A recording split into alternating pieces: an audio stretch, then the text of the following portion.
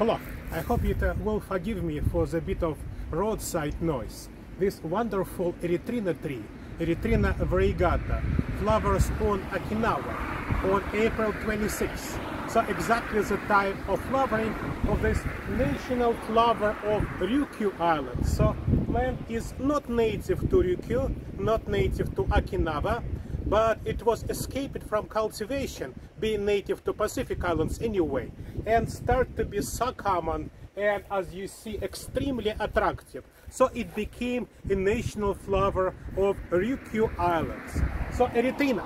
Erythrina is a very widespread tropical genus. Many Erythrina trees are cultivated for very ornamental flowering, because flowering in a monsoon climate typically requires flowering without leaves. Leaves will be dropped anyway, so when plant is without leaves, it will evaporate little water. This is very good for monsoon climate season, because some seasons are very dry.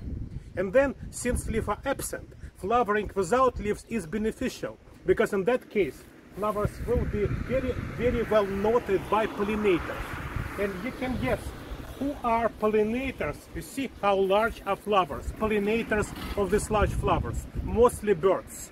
So birds in America, Erythrina is pollinated by hummingbirds.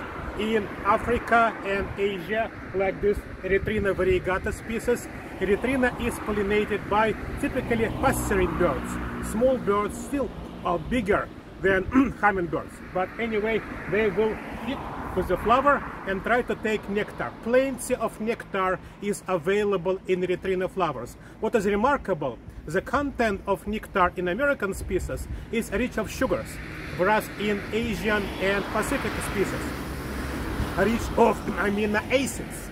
So this is, well, this is conform with requirements of these birds, because like sugars are mostly consumed by hummingbirds. So hummingbirds are remarkable among birds. They can take plenty of sugars, and they must, because of their small size. They need constant source of energy.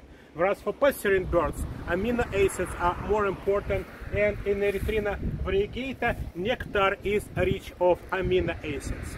Flowers, by the way, are edible. So you can cook and eat flowers, and from time to time it's used as a component of food in tropical gardens. However, seeds of Erythrina, like many legume seeds, are poisonous and only used for ornamental purposes, for multiple jewelry-like stuff, not for eating. So please do not eat seeds of Erythrina. And Erythrina again is remarkably flowering after this dry season. In Okinawa it's not like a very well developed dry season, but anyway, tree will lose leaves for the winter, and this winter is more or less cold for Okinawan standards.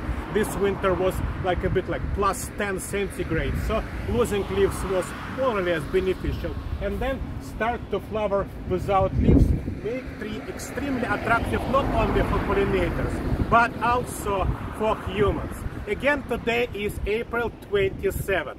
Thank you very much.